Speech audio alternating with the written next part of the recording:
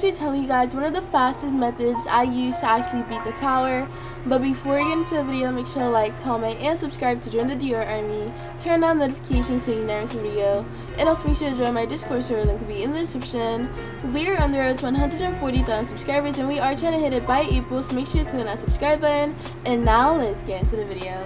So one of the fastest way you guys can actually reach the top of the tower is if you guys have a reindeer ride or a UFO, you guys can actually equip that. And then when you equip that, you can actually ask one of your friends to help you if they've already beat the tower, and then they can actually carry you to the top.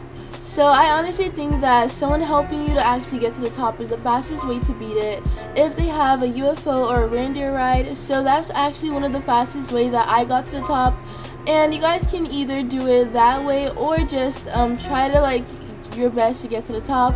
But I honestly just recommend just using the reindeer ride and actually asking someone to help you get to the top. But this is all for this video. Make sure to like, comment, and subscribe to join the Dior army. Turn on notifications so you never miss a video.